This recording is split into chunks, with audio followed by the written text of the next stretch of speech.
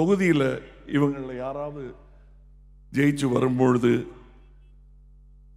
அவர்கள் சரிவர வேலை செய்யலைன்னா அவங்களை நீக்குவதற்கு நீங்கள் 5 வருடம் காத்திருக்க வேண்டிய அவசியமில்லை. புகார் கொடுங்கள். மக்கள் தரப்பிலிருந்து ஒரு குழுவும் சம்பந்தப்பட்ட பிரதிநிதியும் நானும் ஒரு குழுவாக விளக்கம் கேட்போம். குற்றம் நிரூபிக்கப்பட்டால் அவங்களோட ராஜினாமா கடிதங்கள் கட்சி அலுவலகத்திலிருந்து உங்களை வந்தடையும்.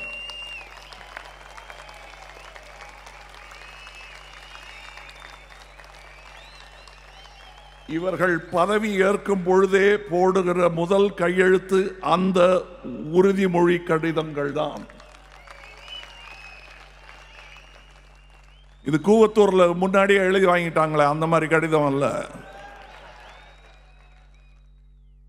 நாங்கள் செய்ய போவது எங்கள் ஆட்சி அல்ல, உங்கள் ஆட்சியாக இருக்கும்.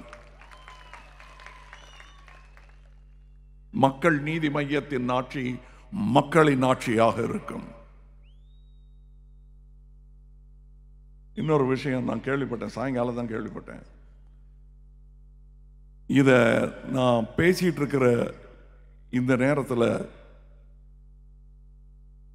இந்த மண்டலத்தின் உயர் போலீஸ் அதிகாரி ஒருவர் மெடிக்கல் லீவ் போட்டுட்டு பணப்பட்டுவாடால் இருக்கிறதாக கேள்விப்பட்டேன்.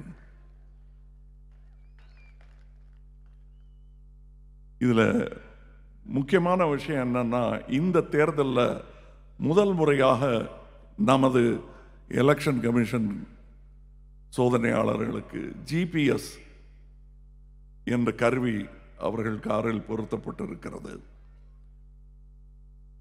இதை கண்காணிக்க உதவியாக ஃப்ளையிங் ஸ்குவாட் போலீஸில் இருக்கிறது.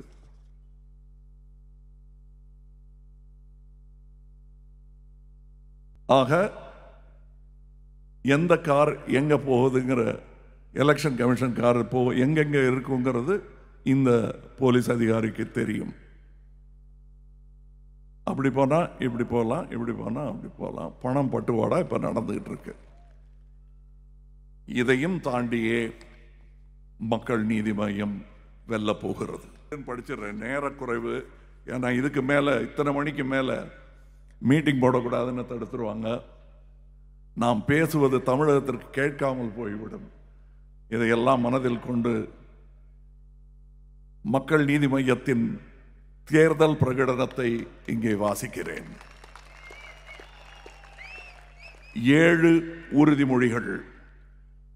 ஒவ்வொரு வீட்டிற்கும் சுத்தமான குடிநீர் வசதி 5 ஆண்டுகளில் வழங்கப்பட்டு தண்ணீரை விலை கொடுத்து வாங்கும் அவலம் அகற்றப்படும். 5 ஆண்டுகளில் 50 லட்சம் பேருக்கு வேலை. இதற்காக 500 திறன் மேம்பாட்டு மையங்கள், ஸ்கில் செட் டெவலப்மெண்ட் சென்டர்ஸ் அமைக்கப்படும். வறுமை கோட்டிற்கு கீழ் இருக்கும் 60 லட்சம் குடும்பங்களின் வறுமையை அகற்றுவோம். குடிசைகள் இல்லா தமிழகம் காண்போம். தமிழகத்தின் மொத்த பொருளாதார வளர்ச்சியை துரிதப்படுத்த விவசாயம் மற்றும் துறைக்கு முக்கியத்துவம் அளிக்கும் வகையில் திட்டங்கள் வகுக்கப்படும். பெண்களுக்கு விவசாயம் உள்பட அனைத்து துறைகளிலும் ஆணுக்கு நிகரான ஊதியம் வழங்கப்படும். ஆண்களும் சேர்ந்து கைத்தட்டலாம். ஏன்னா எல்லாரும் அம்மா வயத்திலிருந்து வந்தவங்க தானே. உலகம் முழுக்க பரவி இருக்கும் தமிழர்களை ஒன்று சேர்த்து அவர்களின் உரிமைகளை காப்போம்.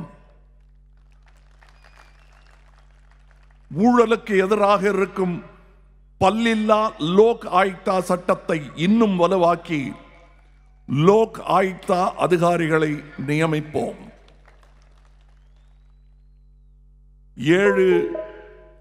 7 முக்கிய துறை சார்ந்த பிரகடனங்கள். தமிழகத்தின் உரிமைகள் காக்கப்படுவதோடு மாநிலத்தில் சுயாட்சி முறை, மாநிலத்தில் கூட்டாட்சி முறை, பெண்கள் மற்றும் குழந்தைகள் நலன், விவசாயம், மக்கள் நலம், கல்வி, சுகாதாரம், நீர், ஆற்றல் மேம்பாடு, சுற்றுச்சூழல், சட்டம் ஒழுங்கு, மீனவர் மேம்பாடு, தொழிற்சாலைகள், தொழிலாளர்கள் திறன் மேம்பாடு மற்றும் வேலைவாய்ப்பு, சிறுபான்மையினர், பிற்பட்டோர், தாழ்த்தப்பட்டோர், பழங்குடியினரின் நலன், கூட்டாட்சி முறை. கேட்டுங்க கொஞ்சம் தெளிவா. மாநில ஆளுநர் அந்தந்த மாநிலத்தின் சட்டமன்ற உறுப்பினர்களாலேயே தேர்ந்தெடுக்கப்படுவார். சென்னை உயர் நீதிமன்றத்தில் தமிழ் ஆட்சி மொழி ஆக்கப்படும். உச்ச நீதிமன்றத்தின் கிளைகள் இந்தியாவின் 6 மண்டலங்களிலும் நிறுவப்படும். அதற்கான வலியுறுத்தலை மக்கள் நீதி மையம் செய்து கொண்டே இருக்கும். கல்வி உட்பட பொதுப்பட்டியலுக்கு எடுத்துச் செல்லப்பட்ட 5 துறைகள் மாநில பட்டியலுக்கு மீண்டும் கொண்டு வரப்படும், மீட்டெடுக்கப்படும். கிராம சபை மற்றும் நகராட்சி அமைப்புகளுக்கு சட்டம் இயற்றும் உரிமை வழங்கப்படும். பெண்கள் மற்றும் குழந்தைகள் நலம், அரசு வேலைகளில் பெண்களுக்கு 50% வரை இடஒதுக்கீடு தருவதற்கு முயற்சிகள் எடுக்கப்படும். குறைந்தபட்சம் 25% விழுக்காட்டுக்கு மேல் பெண்களை வேலைக்கு அமர்த்தும் தனியார் நிறுவனங்களுக்கு வரிச்சலுகைகள் அளிக்கப்படும். பெண்களுக்கு எதிரான குற்றங்களை விசாரிக்க காவல்துறையில் பெண் காவலர்கள் கொண்ட ஒரு தனிப்பிரிவு அமைக்கப்படும். வாரிசு உரிமை சட்டத்தின் கீழ் பெண்களுக்கு சேர வேண்டிய சொத்துக்கள் பெண்கள் பெயரில் மட்டும்தான் பதிவு செய்யப்படும். அதை ஆண்கள் பெயரில் மாற்றும் பட்சத்தில் போதுமான இழப்பீடு வழங்கப்படும். பெண்கள் மீதான வழக்குகளை விசாரிக்க விரைவு மற்றும் நடமாடும் நீதிமன்றங்கள் அமைக்கப்படும். இரத்த சோகை மற்றும் ஊட்டச்சத்து குறைபாடுகள் 5 ஆண்டுகளில் முற்றிலுமாக நிவர்த்தி செய்யப்படும். குழந்தைகள் கடத்தல், போதைப் பொருட்கள், பெண்கள் மீதான அத்துமீறல் போன்றவை அறவே ஒழிக்கப்படும். விவசாயம், விவசாயிகளுக்கு உற்பத்தி செலவுக்கு மேல் 100% லாபம் கிடைக்குமாறு கொள்முதல் திட்டங்கள் வகுக்கப்படும். நிலமில்லா விவசாய பணியாளர்களுக்கு நியாயமான குறைந்தபட்ச ஊதிய நிர்ணய குழு அமைக்கப்படும். பாதுகாக்கப்பட்ட மற்றும் ஒருங்கிணைந்த விவசாய மண்டலம் தமிழகம் முழுவதும் அமைக்கப்படும். வேளாண் மற்றும் வேளாண் சார் தொழில்நுட்ப துவக்க நிறுவனங்களில் முதலீட்டிற்கு உதவும் வகையில் 500 கோடி ரூபாய் மதிப்பிலான நிதி அமைக்கப்படும். டெல்டா பகுதி பாதுகாக்கப்பட்ட வேளாண் மண்டலமாக அறிவிக்கப்படும். நெசவாளர்கள் நலன் தகுந்த திட்டங்கள் மூலம் காக்கப்படும். மக்கள் நலன், ரேஷன் பொருட்கள் ஒவ்வொரு வீட்டிலும் வழங்கப்படும். அரசு அலுவலகங்கள், கல்லூரிகள், பேருந்து நிலையங்கள் போன்ற அனைத்து பொது இடங்களிலும் இலவச வைஃபை வழங்கப்படும். ஆசிரியர் பணிமாற்றம் ஊழலற்ற முறையில் நடைபெறும். மனித கழிவுகளை மனிதனே அள்ளும் அவலம் முற்றிலுமாக ஒழிக்கப்படும். உபயோகமற்ற அரசு நிலங்களில் நீர்நிலைகள் உருவாக்கப்பட்டு பராமரிக்கப்படும். இதன் மூலம் வேலைவாய்ப்பும் பெருகும். தரமான கல்வி மற்றும் மருத்துவம் அரசால் வழங்கப்படும். அரசு ஊழியர்களின் பிள்ளைகளும் அரசு பள்ளிகளில் படிக்கவும் அவர்களது குடும்பத்தினர் அரசு மருத்துவமனைகளில் சிகிச்சை பெறவும் வலியுறுத்தப்படும். டோல் கட்டணங்கள் முற்றிலுமாக நிறுத்தப்படும். காவலர்கள் நியமனம், பரிமாற்றம், விடுமுறை போன்றவற்றை சீரமைக்க காவல்துறை சீர்திருத்த ஆணையம் நிறுவப்படும். இப்படி நிறையா இருக்கு. இந்த புத்தகம் உங்களுக்கு வழங்கப்படும், நெட்டிலும் போடப்படும். இப்பொழுது என்னுடைய வேட்பாளர்களை அறிமுகப்படுத்தும் நேரம் இது. படிச்சிடுறேன். வீடியோலாம் செஞ்சு வச்சிருந்தோம், அதற்கு நேரம் இருக்காது என்று நினைக்கிறேன். இங்கே சில பேர் இருக்கலாம், சில பேர் இல்லாமலும் இருக்கலாம். Kanchipuram M Thangaraj MA IKK.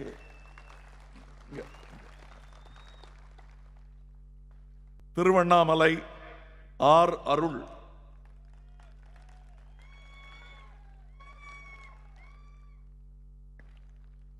Arani we Shaji.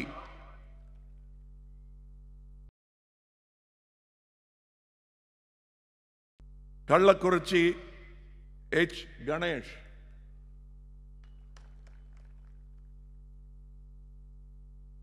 Namakkal R Thangavelu.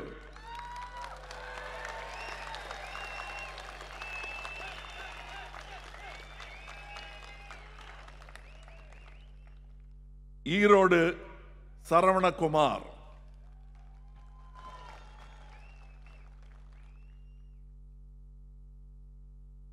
Ramanathapuram J Vijayabaskar.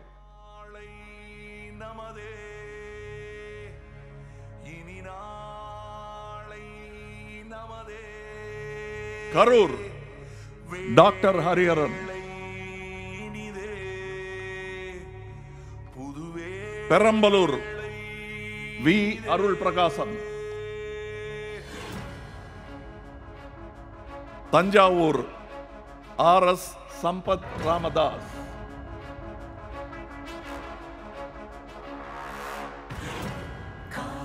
Sivaganga Egan. Madurai M Azhagar. Then Chennai Rangarajan.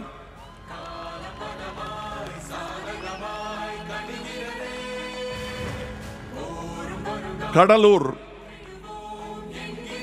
We Annamalai.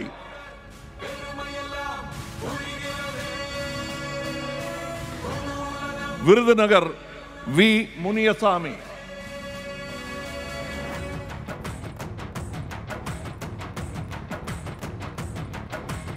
Tenkasi குறிஞ்சி NGO Muneeswaran K.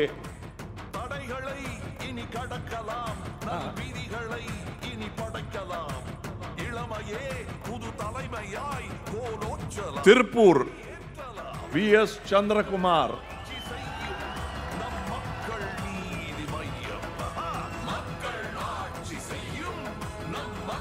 Pollachi R Mookambika.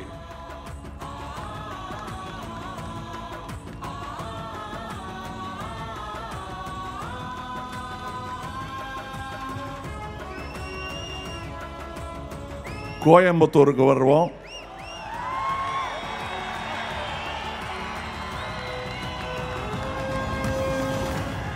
Doctor R Mahendran அவர்கள்.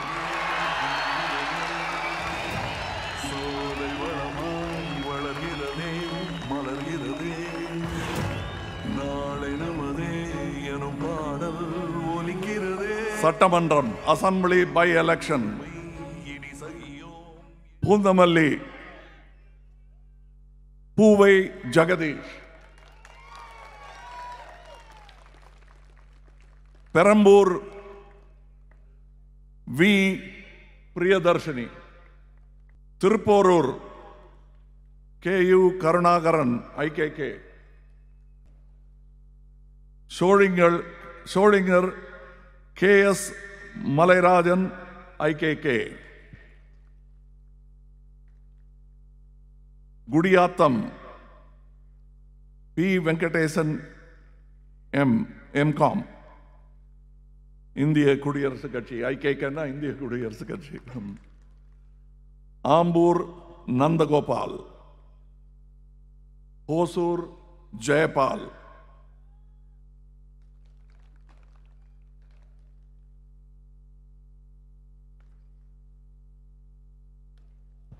பிரியதர்ஷினி ஒரு வாட்டி கையை தூக்குங்க. அதான் இவங்க தான் பெரம்பூர்.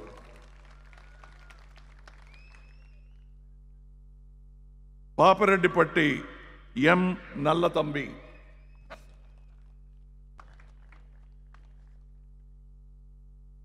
ஹரூர் குப்புசுவாமி,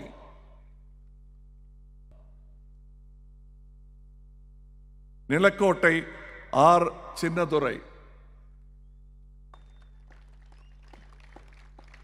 திருவாரூர் கே அருண் சிதம்பரம்,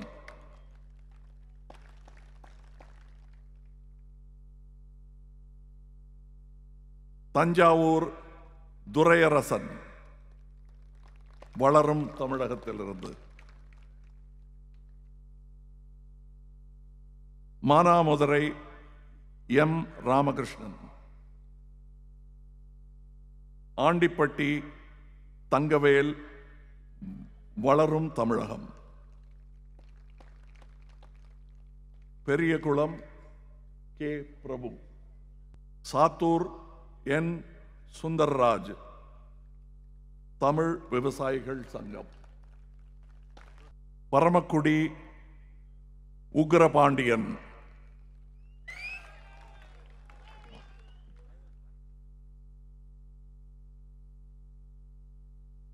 விளாத்திகுளம் தமிழ் விவசாயிகள் சங்கத்திலிருந்து டி நடராஜன் அவர்கள்,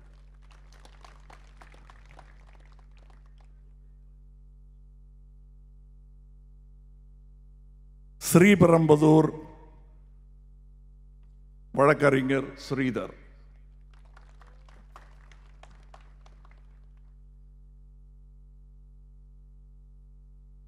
இதுல கமலஹாசன் பேர் இல்லை. எனக்கு வந்த விண்ணப்பங்களில் பல ஊர்களின் பெயர்களிட்டு விண்ணப்பங்கள் என் பெயரை பரிந்துரைக்கப்பட்டிருந்தது.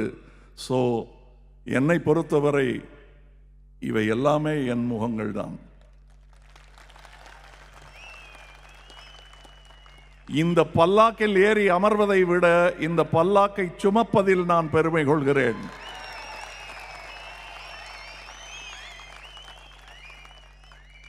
ஊர் ஊராக இந்த பல்லாக்கை தூக்கி சுமந்து உங்களுக்கு இவர்களின் பெருமை சொல்வேன். அதற்கு எனக்கு நேரம் வேண்டும். அதனால் என்னுடைய இலக்கு ஏதோ அதை நோக்கி நான் சென்று கொண்டிருக்கிறேன். அதற்கான முன்னேற்பாடு, தளவாடங்கள், அடிநாதங்கள், அஸ்திவாரங்கள் இங்கே நிற்கிறார்கள். நன்றி. நாளை நமதே.